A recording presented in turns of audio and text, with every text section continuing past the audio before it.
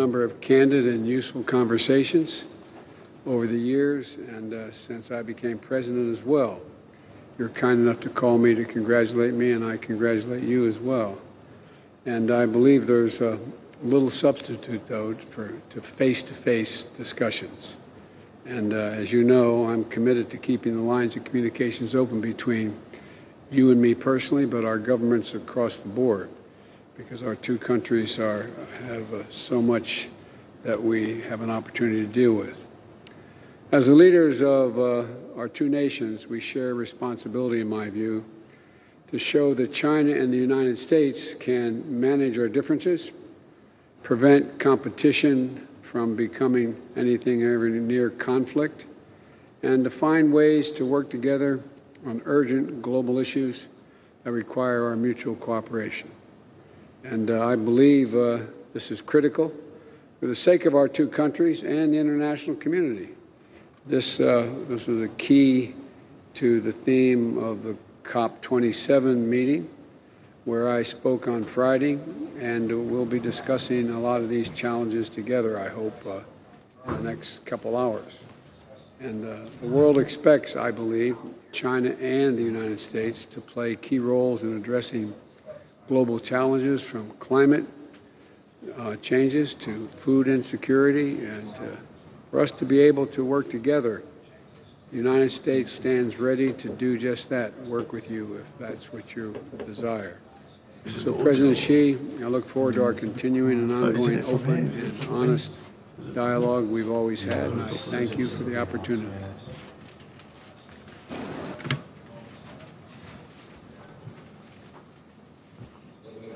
Mr. President, it's good to see you. It's good to see you, President. The last time we met was in 2017 during the World Economic Forum in Davos. That was already more than 5 years ago. Well, since you assumed the presidency, we have maintained communication via video conferences, phone calls, and letters.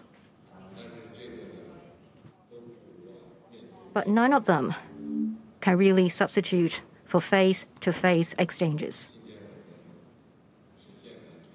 And today, we finally have this face-to-face meeting. From the initial contact and the establishment of diplomatic relations to today, China and the United States have gone through 50-plus eventful years.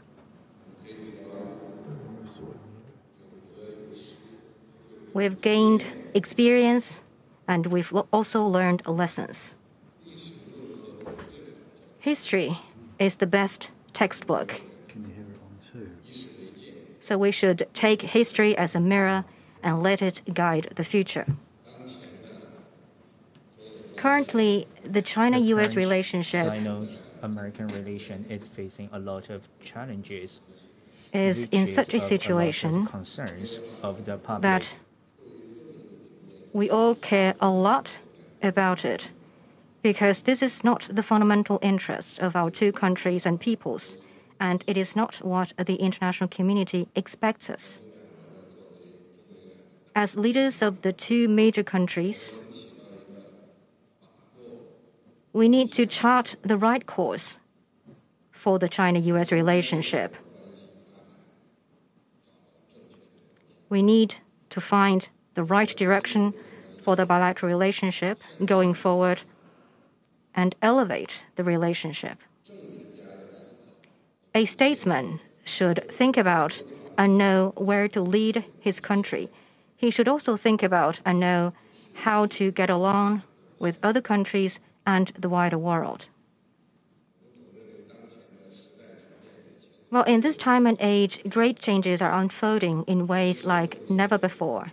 Humanity are confronted with unprecedented challenges. The world has come to a crossroads. Where to go from here? This is a question that is not only on our mind, but also on the mind of all countries. The world expects that China and the United States will properly handle the relationship. And for our meeting, it has attracted the world's attention.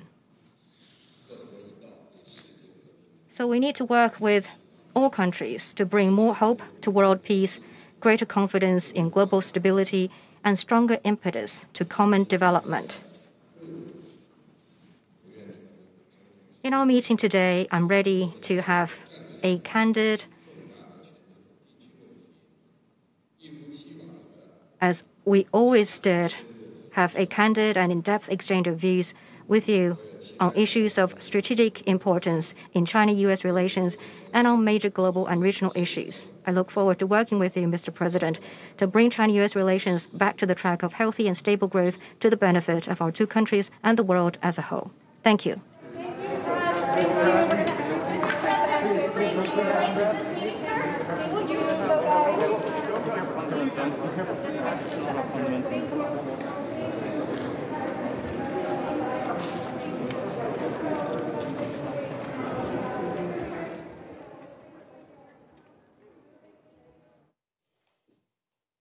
So cameras are being pulled away at this point for that major meeting to take place on the sidelines of the G20. Biden talking about how important it is to keep those lines of communication open, and both of them being quite positive about this. Well, Xi was talking about a crossroads in the relationship, which the whole world is looking to them to negotiate. Well, they'd have to be at this stage. I mean, those were just the opening remarks. And actually, despite it underscoring both of their intentions to try and start it out on a positive note, it did underscore the lack of relationship that exists because they were scraping the barrel in, outlining the connections that they had, the fact that they called each other when they, respectively were affirmed as head of state.